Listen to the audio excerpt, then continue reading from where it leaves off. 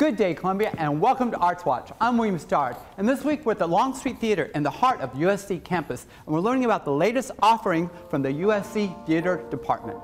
Orpheus and Eurydice are married, and Eurydice dies on their wedding day. When she dies, Orpheus is very sad, and he is given permission by the gods to descend into the underworld and retrieve her and bring her back to the land of the living. Great story, great myth, but typically we follow Orpheus's track. And we don't really know what happens to Eurydice. So Sarah Rule was fascinated by this myth, and she thought, why not follow Eurydice's journey? So we follow the sort of female track of the story and follow her journey. It's been a great group of people to work with. I've never felt like my choices were challenged or laughed at. Everyone was always very supportive and wanted each other to do well.